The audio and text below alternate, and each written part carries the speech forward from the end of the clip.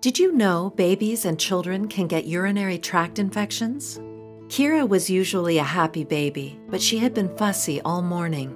At first, it seemed as though she was just teething, but by mid-morning, Kira had a fever. She was refusing to eat and drink, wouldn't settle for a nap, and still had not had a wet diaper.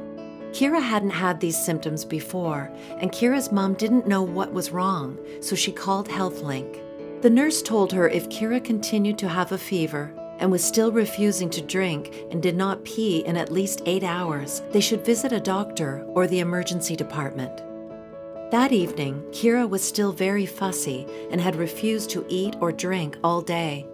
Her pediatrician's office was closed, so her mom took her to the emergency department.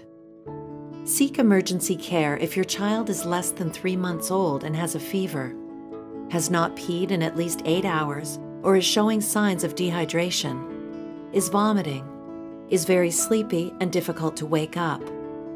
Visit your doctor or a walk-in clinic if your child has pain when peeing, has pee that looks pink, red, brown, or cloudy, or if your child has pee with a strange smell.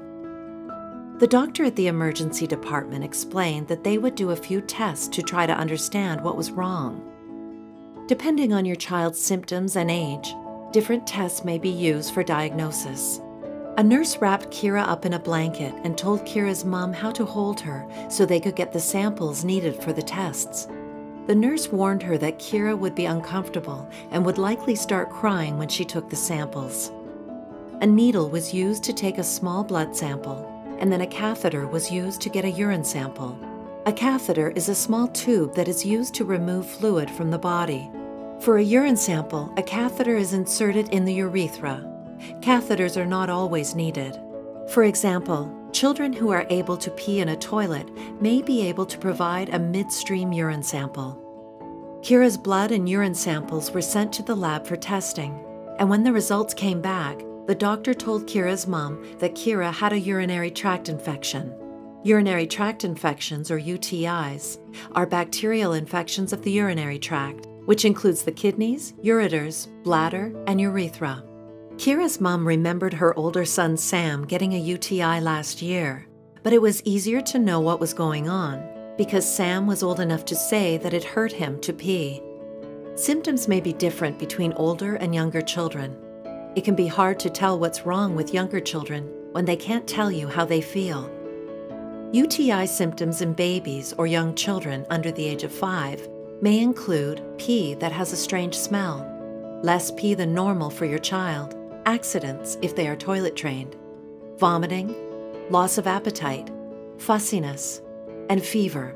Symptoms in older children may include pain or burning when peeing, needing to pee often, less pee than normal for your child, accidents, loss of bladder control, pee that smells or is red or pink, back pain, lower belly pain, and fever. Talk to your healthcare provider if your child has a fever and you think they could have a urinary tract infection. Early diagnosis and treatment is important to prevent complications and serious illness. UTIs are treated with antibiotics. Remember to always follow your healthcare provider's instructions and always finish the antibiotics prescribed.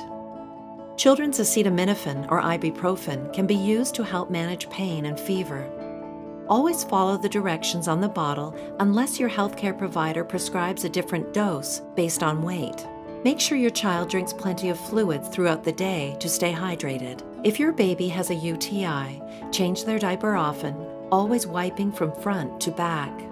If your child's symptoms don't go away 24 to 48 hours after seeing a doctor and being treated with antibiotics, you should give your child Tylenol or Advil to help manage pain and discomfort. You should then seek care by either calling your doctor or HealthLink, going to a Medicenter, urgent care clinic, or an emergency department. Children under 12 months with a UTI and fever will generally have a follow-up ultrasound to look for possible kidney damage. These tips may help prevent UTIs. Change dirty diapers right away. Teach children to pee regularly. Teach girls to wipe gently from front to back and avoid using perfumed soaps or bubble baths that might cause irritation. Kira was given a prescription for antibiotics, and within 24 hours, she was in a much better mood. She was drinking lots of fluid, peeing throughout the day, and even ate her food. Children typically begin to feel better 24 to 48 hours after antibiotics are started. Remember to always finish all the antibiotics prescribed.